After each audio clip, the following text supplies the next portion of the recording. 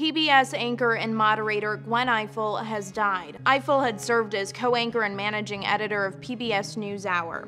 She and colleague Judy Woodruff made history in 2013 when they became the first permanent female team to co-anchor a network broadcast. One debate down, 3 to go. What did this week tell us about who took the bait and who didn't? She had also moderated and served as managing editor of political roundtable show Washington Week since 1999. Ifill moderated 2 vice presidential debates and interviewed many high-profile leaders, including President Barack Obama. She did not participate in last week's election coverage. In the spring, Ifill took a leave of absence to address health issues. PBS said in a statement that Ifill died Monday, surrounded by family and friends. CNN reports Ifill had been battling cancer. She was 61. For Newsy, I'm Lauren Stevenson.